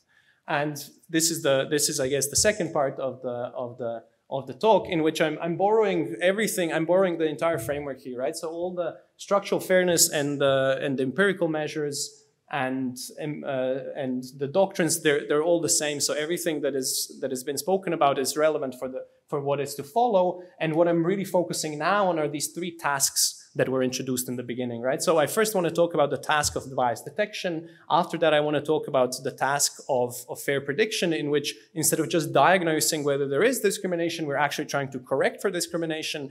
And in the last task, you might want to think about how to do some kind of affirmative action in the real world. This task number 3 is not going to be discussed. I'm going to focus on the first two tasks due to limitations of time.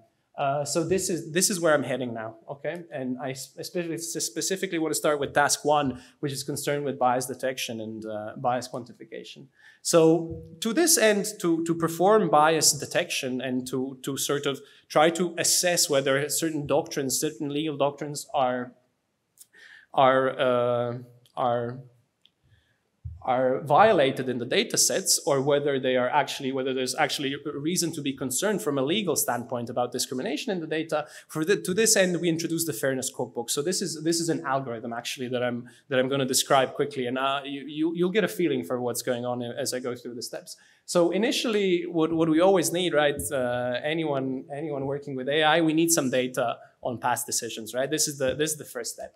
The second step, as Elias said, without any kind of causal assumptions, we're going to have a very hard time assessing the legal doctrines. But what we want to propose in this setting is to determine the causal diagram in form of the standard fairness model. So you need to do some clustering on the variables. You need to say what the confounders are. You need to say what the mediators are. Okay.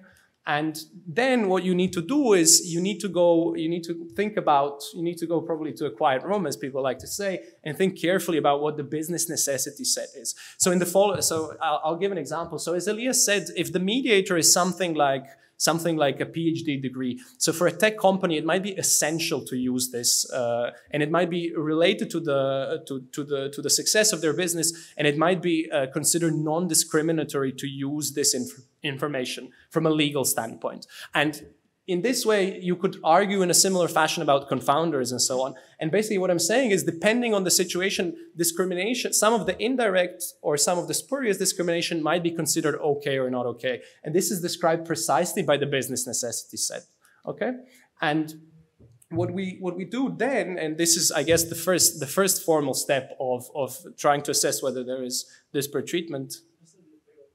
Number 3, I'm not sure if you're thinking or this is from society, right? Yes. My point, I think, for number 3 is that it is some kind of societal consensus, but it's in the hands of the fairness analyst to choose which specific business necessity set we want to have. But to formally test, after doing the first 3 steps, to formally test whether there is some kind of disparate treatment in the data, we compute what Elias introduced and called the counterfactual direct effect, right? So what this tries to do is tries to quantify the variations going only through the direct mechanism for a specific subgroup that, for example, corresponds to females in the data set. And then what we're doing is we're testing a hypothesis. And if we reject this hypothesis that this effect is equal to 0, that means that there is some disparate treatment in the data, right? And if we don't reject, then we are somehow safe with respect to this doctrine at least, right? So we're not thinking that there's anything bad going on with respect to this doctrine. And okay, so that's disparate treatment. And as we said, this is direct effect and it's slightly easier. The more complicated doctrine is the disparate impact doctrine. And in this doctrine, we're somehow concerned with more variations at the same time.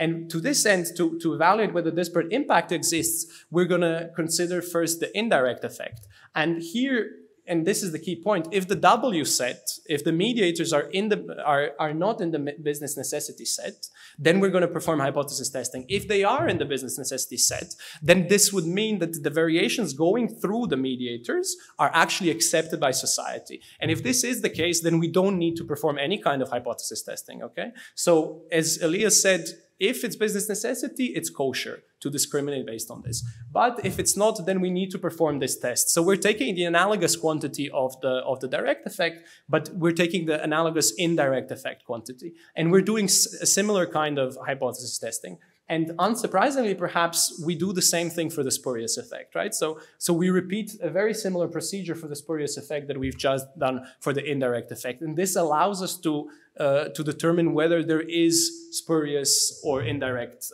discrimination in the data set. Good. So that's how it works. That's how Fairness Cookbook works in practice. You can read about it in section 5.1. It's algorithm 1.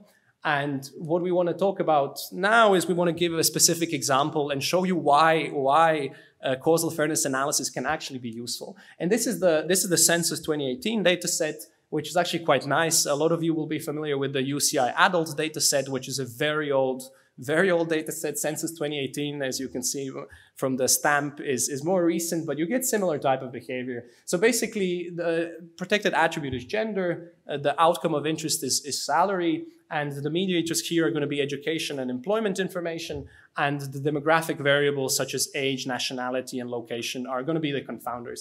And what Elias mentioned, we have a $14,000 a year disparity between males and females in this data set, right? And what we want to do now is we want to think, okay, there's this disparity, there's 14,000 of difference to explain. How is this explained by the direct, indirect, and the spurious effects?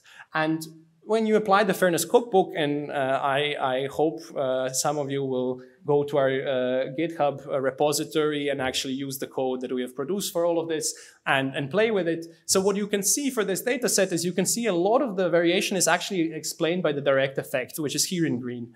And some of the variation still is explained by the indirect and the spurious effect. But if you go to the Fairness Cookbook and so basically so in red we have the total variation, right? And the other 3 boxes add up to the total variation by the theorem that Elias showed about the decomposition. And what we're seeing here that there is some concern about disparate treatment, right? And there's also possible concern about disparate impact, right? Because the spurious and the indirect effects are non-zero. And now comes a twist. So basically, if you're not using causal fairness analysis, you could be, like, you cannot distinguish this case from the following case, in which actually the total variation stays the same, but suddenly the direct and indirect and spurious effects have wildly different values than it was shown in the previous plot. And in this case, if you think of the spurious, of the Z set being in the business necessity, what you will find is that the cookbook will now tell you that there's no disparate treatment or disparate impact in this data. So we are now, if we ignore the causal structure and the causal measures, we could be missing out on some very, very nuanced points in this data, right? Okay. So that's, I think, the main takeaway that we want to say about bias detection.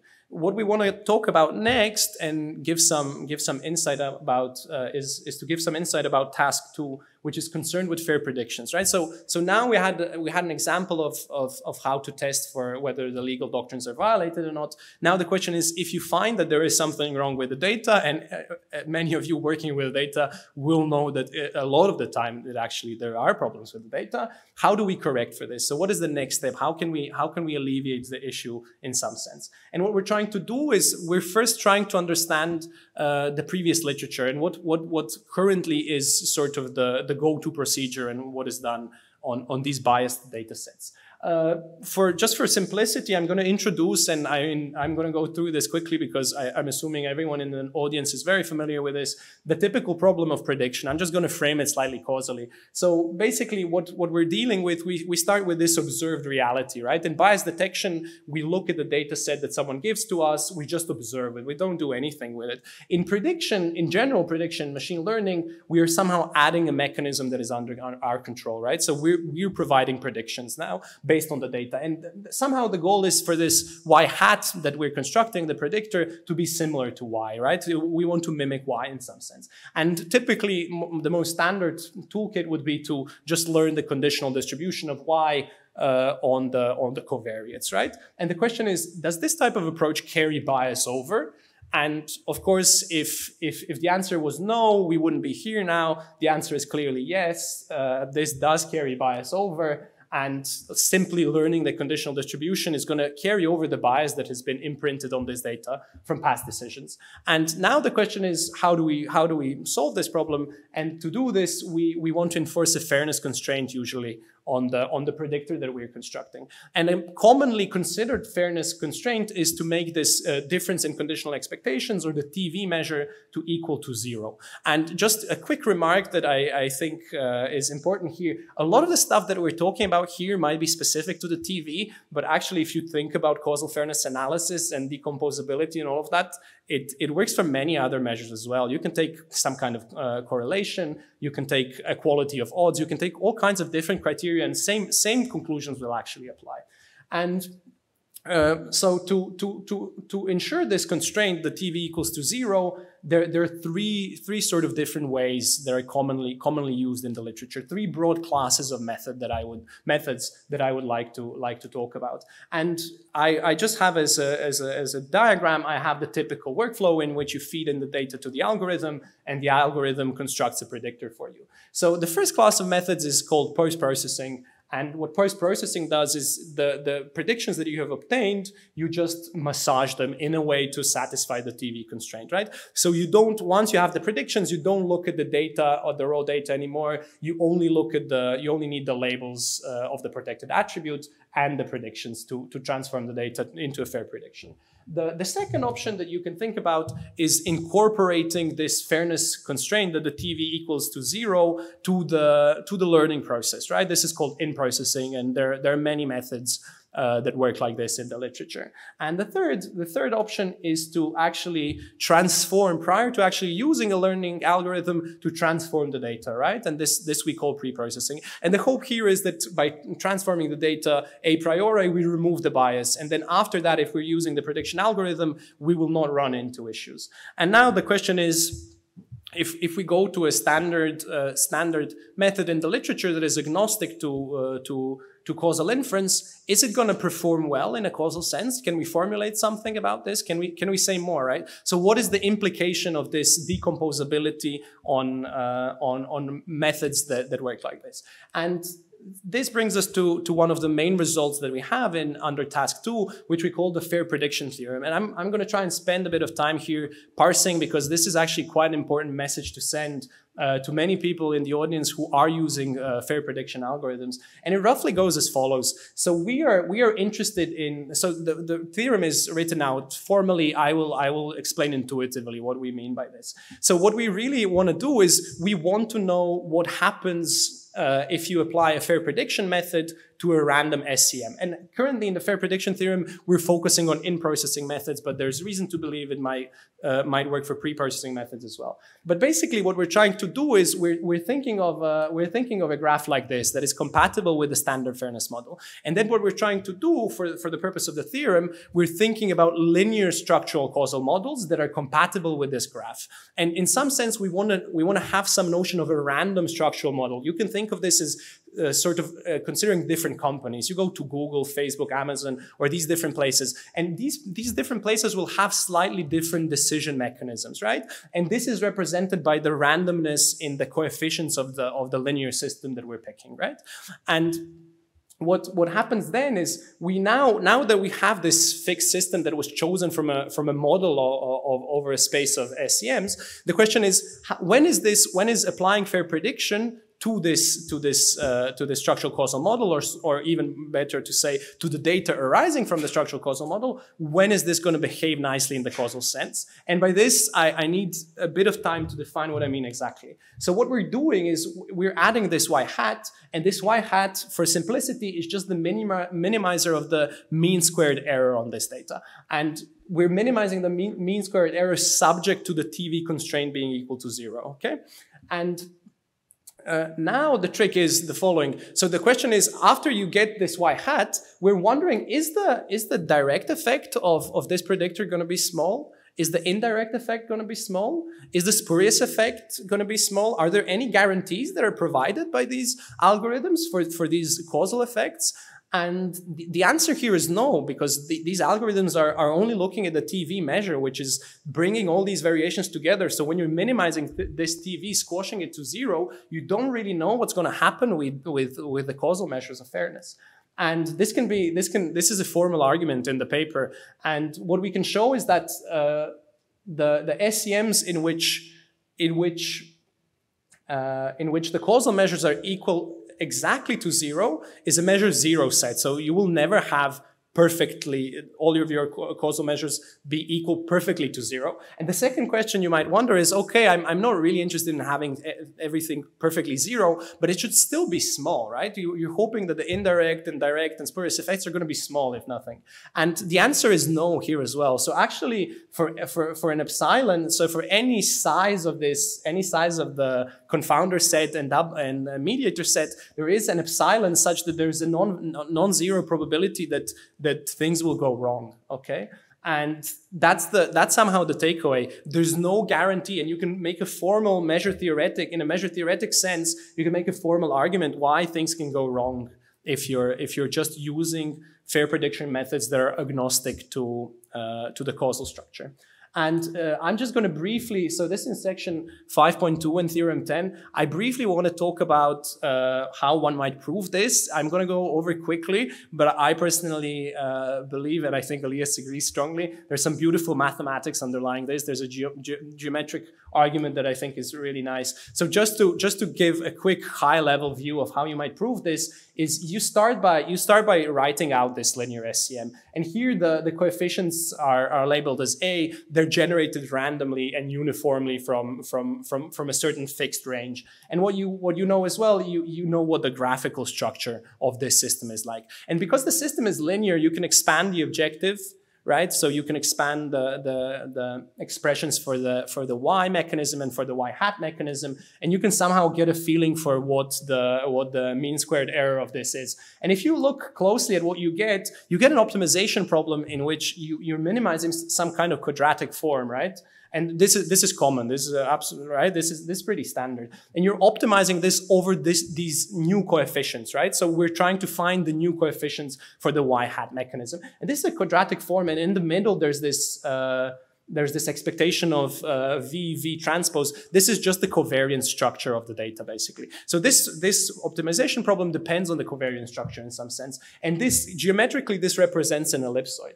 And at the same time, we shouldn't forget, we are trying to enforce a TV constraint, which in this case just boils down to a linear constraint. So this is what we're doing in the fair prediction theorem. But what we really want, if you think about what we really want, we want 3 separate constraints on the direct, indirect, and spurious effects, right? This is somehow our goal. It's not the TV, but it's the more refined version that we want to minimize. And if you go and think about what this does geometrically, so we start off with the fixed point that represents this SCM that we have sampled sampled at random in some sense, and the hyperplane through the origin actually represents the space of models which actually satisfy the TV constraint, right? So we know that the hyperplane has to go through the origin. And what is going on is that the ellipsoid here is the ellipsoid with the characteristic matrix, which is just the covariance matrix of this system, right?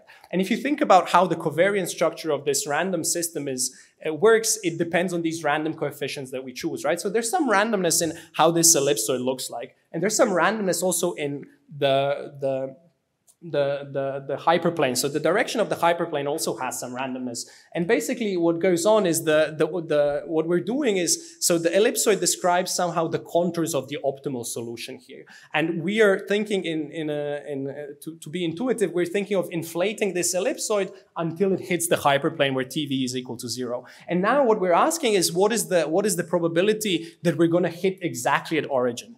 And if you think about this kind of randomness, so you have a hyperplane and an ellipsoid, they're random. The chance that when you inflate the ellipsoid, it goes exactly into the origin. This is pretty clear measure 0, right? You need to make this formal, right? Because there are many technical aspects, but here we can provide a sort of a mathematical reasoning that shows that this measure is actually very, very small. Okay, so.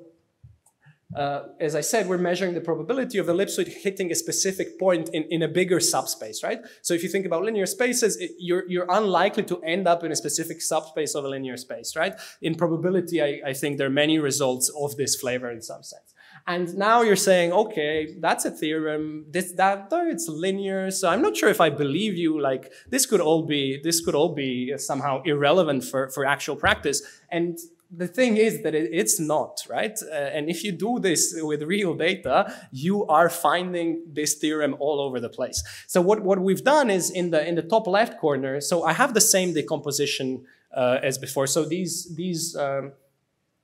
plots are analogous to the plots that I've shown before. So what we have in the top left corner is we're using the compass data set, and we're just training the predictor to predict the outcome, right? And what you can see is, okay, no fairness constraints, you get a pretty large disparity between the groups, right? So the minority group here is discriminated, right, in terms of the TV. And what you can do is you can decompose and see what you get in terms of the causal measures. And what is interesting is that if you take some of the very famous methods in the literature and you apply them to fix for this mistake, so for this disparity to minimize the TV, and we've used reweighing and reduction approach and the reject option classifier. Some of these methods might be familiar to you. And as you can see from the other 3 plots, all of these algorithms succeed at what they promise to do. So they promise to minimize the TV, which is in red, I remind you. So they all minimize the TV. But if you look more closely into the notions of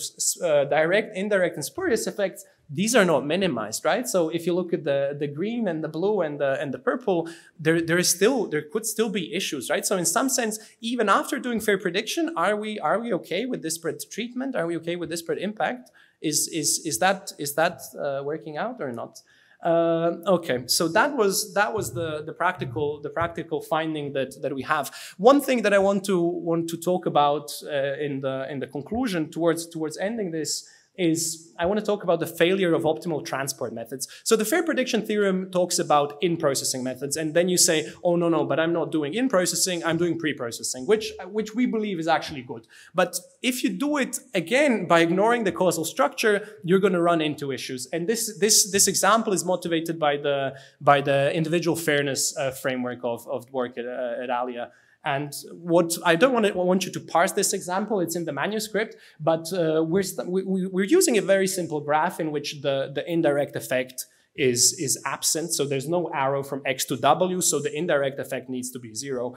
And what we're doing then is we're trying to do some kind of optimal transport. We're trying to match the observed distribution of the data for the females onto the observed distribution for the males, right? And this constructs us a transport map. And those of you familiar with optimal transport will know this example. So if you look at this geometrically, what the SEM on the previous slide, what it induces a distribution, right? And it induces 2 distributions in particular. One in blue is for the males, and in red for the females. And what we're doing then, we're doing a transport map. And how the example is constructed is that the distances vertically are much larger than the horizontal distances, okay? And when you do joint transport, and people who work with optimal transport will know that doing jointly is clearly very different than doing marginally and sequentially. So basically, what will happen is you will not perform any transport across the y-axis, right? So your transport map will only go horizontally. And you're now thinking, okay, is this an issue per se? And what you can notice is that the transported value, so the corrected value of W, would actually depend on the value of Y, okay? So in some sense, what we know as well, the mediators causally precede the value of Y, and now suddenly the transported value of the mediators is depending on Y. So you can see that this joint optimal transport step induces some kind of irregularity in the causal structure, right? The SFM is no longer valid, and this can actually be proved formally. And this is just for completeness, but you can prove formally that if you perform this in this specific example, you will end up with an indirect effect that is different than 0. So doing optimal transport jointly, which is a pre-processing method, can cause issues if you're not careful with the causal structure. So that was then 20-something minutes of negative results. This cannot be done. This is a problem. This is an issue. What we're looking for next, right? We've diagnosed some problems, and we don't want to leave with this taste, right? We want to say something positive, and we want to say how can we address these issues, right? And the broad question is, how can we construct fair predictions that are causally meaningful, right? So that's somehow the broad theme here. And we have seen in processing bad pre-processing can cause a problem with the causal structure. So what do we do for fair causal predictions?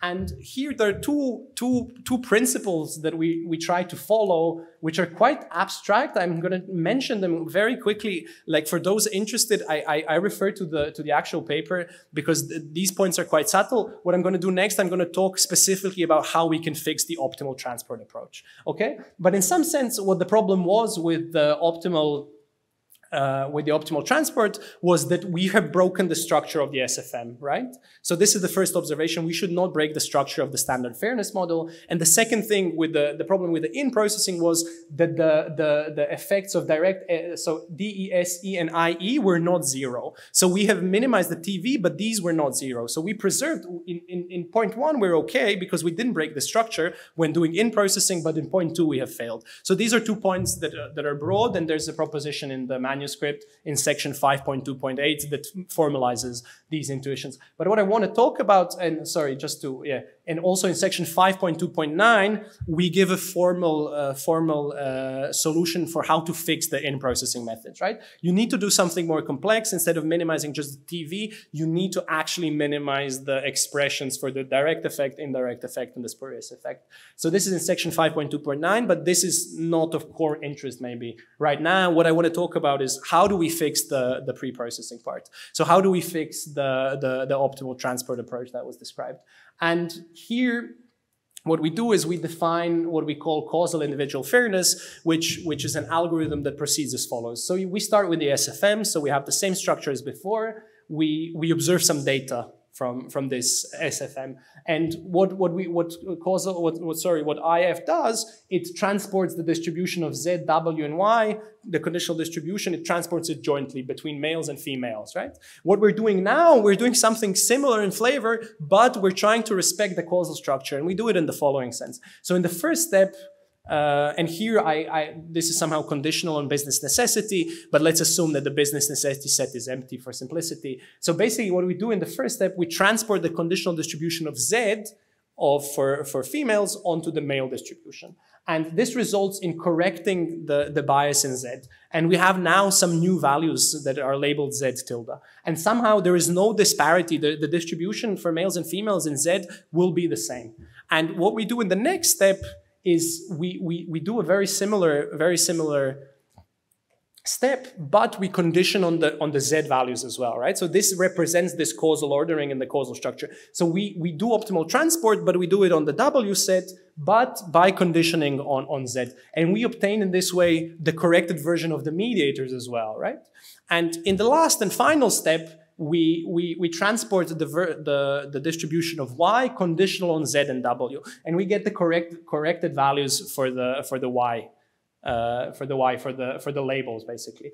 And what can be shown formally from this is that, and this procedure is formally described in section 5.2 and in theorem 11, what can be shown is that this actually works, and we can tick the box here. So we are preserving the causal structure, and the direct, indirect, and spurious effects are actually zero. So there's a positive result from this causal IF procedure, if you want to call it.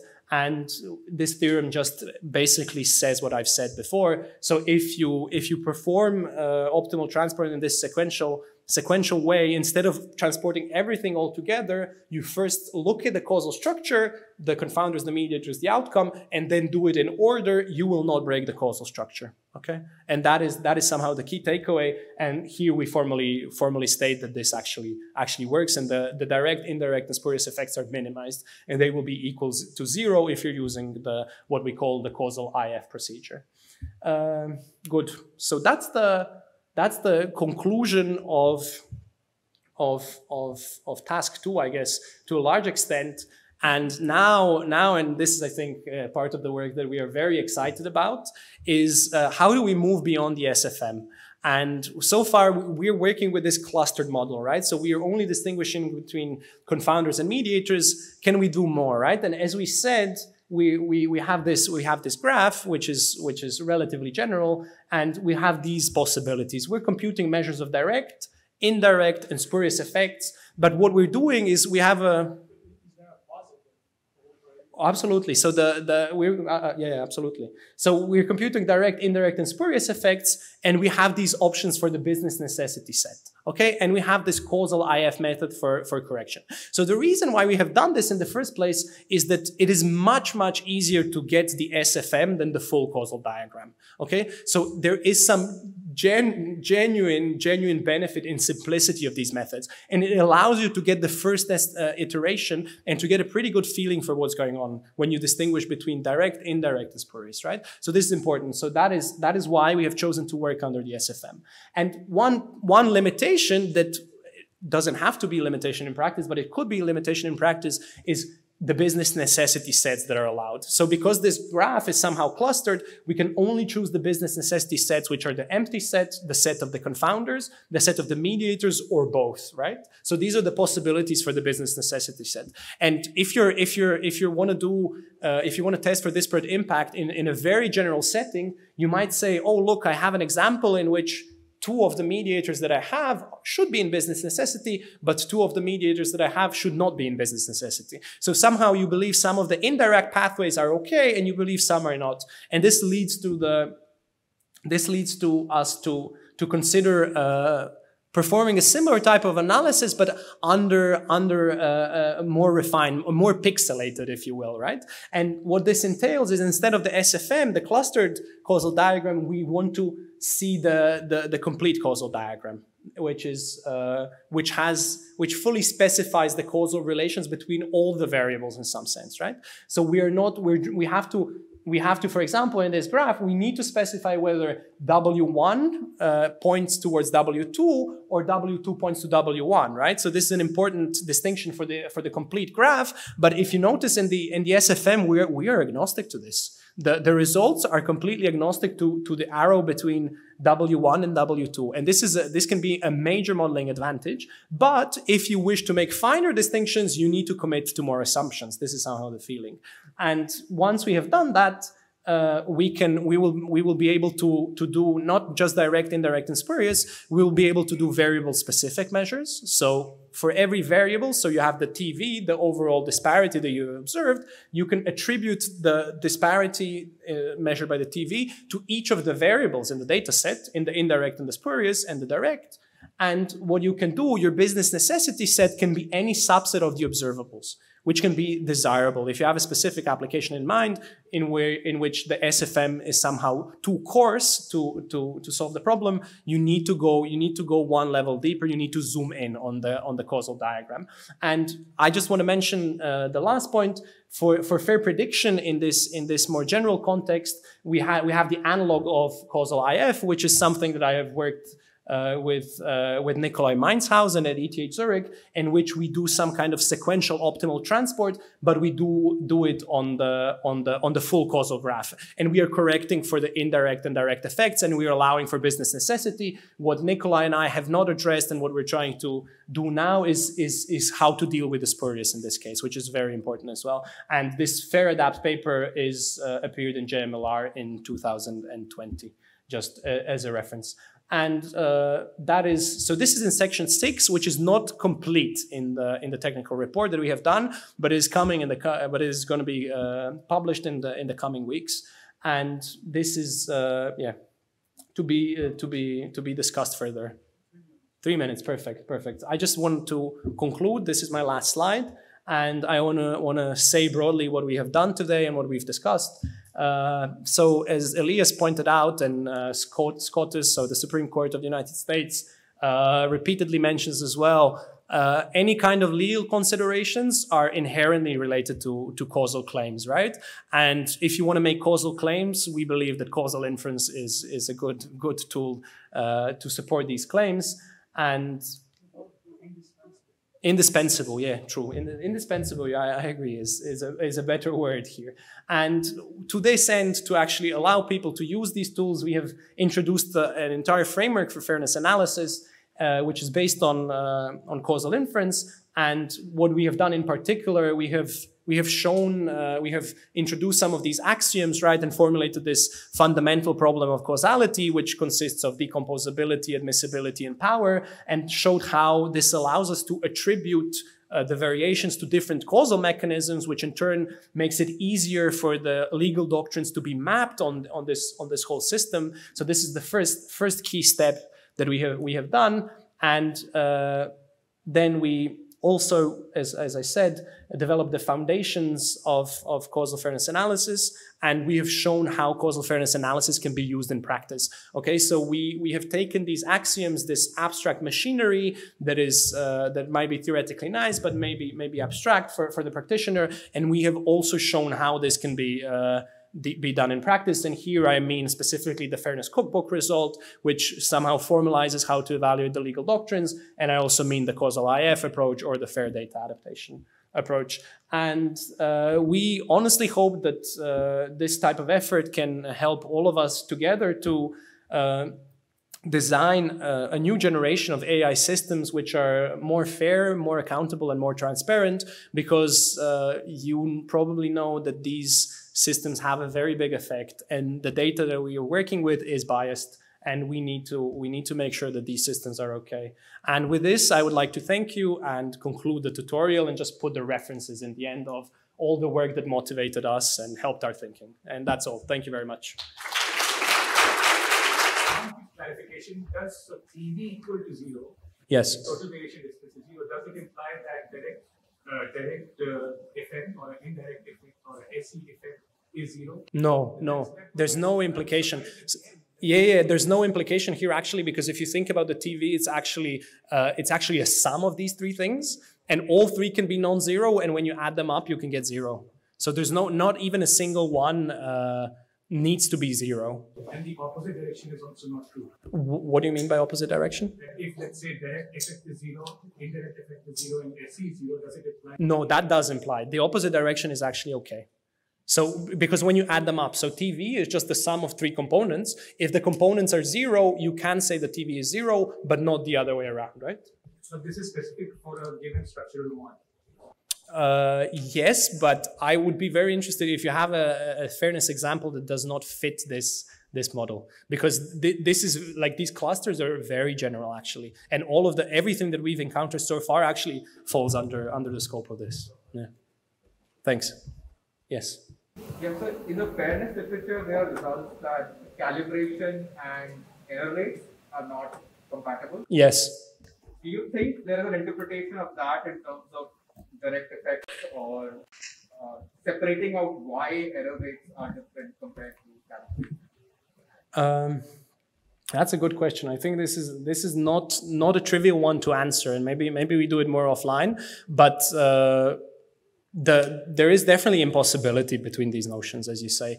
And what we would say is that even if you say, oh, I'm not that interested in the TV that we talked about, you can repeat a lot of this exercise for the quality of odds, for example. Calibration is a different story. Calibration is more elusive. But I think there's a huge debate underlying all this. In some EO, we get much more. You want to go to the mic? No, about EO calibration. Yes, calibration. Calibration, there's some discussion, but EO is not exactly the same. It gets much more involved, but yes, the philosophy is the same. But the mathematics will get more involved. A lot of the logic stays similar, but mathematics, the expressions become more complex. If you are interested in EO, there is then we have 2 examples. The EO in the TV is our paper in NeurIPS 18. Is the EO more complicated version? Yeah. Thank you for the excellent tutorial.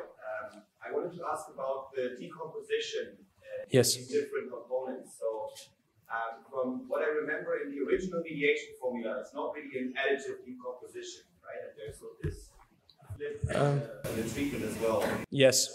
So how could you comment a bit more? Absolutely. This is a very, very good technical question, and I'm happy to discuss more online. The brief answer would be the following. So you're correct. So in the direct effect, you have a transition from x0 to x1, from which you subtract the reverse transition. And if you look at the paper and what we actually propose, and there's been some recent thinking about this in the context of Shapley values, what we propose is so basically you can do it in 2 ways, right? So for the DE, you can take the transition x0 to x1, and they then take the reverse for the NIE. But what is possible as well, to take the x1 to x0 transition for the DE. And what we're proposing in the paper actually is to use the sum of these 2 and use the average of these 2 decompositions, which allows for some kind of symmetry and is aligned with the Shapley axioms, if that makes sense. I can elaborate on this technical point, but in the manuscript, we propose something slightly more involved, but for the tutorial, it was very difficult to get to this, but it's a very good point. It's a very good point. So in the causal framework, do we consider the case for the X protected attribute? We have the parent, which is not a part of the. So are you talking about the spurious part of the model, or? Yes, the general. Yes. We think if you look at the real data, this happens quite a lot. If you like, redlining is an excellent example, right? So location of living is highly correlated with race, and if you look at if there's religious segregation examples in different countries, right, where your location, right, which is protected, which is something which is the confounder. And if you think about, would you say that the location is causally influenced by the gender or by race? Definitely not, right? And does your location, your place of birth, does it cause your race? No, not really, right? So neither of the directed arrows in this case would be appropriate, but there is some association. And it's really, if you think about it, it's some kind of historical context that some groups have located in different zip codes in some sense. My question here is, in the general framework, we have X, C, W, and Y. Yes. So do you think we could have some other attributes that are the parents of the X, but not a part of Z? I don't think we. I think we handled this, right. My impression is for that question is that there's no issue. If X is the protected attribute, from what I understand, we can discuss offline. But my interpretation is there's no issue with what you've described. Yeah, no issue. Yeah, yeah. Cool. I think we have to conclude. And thank you very much for attending. Yeah. Thanks.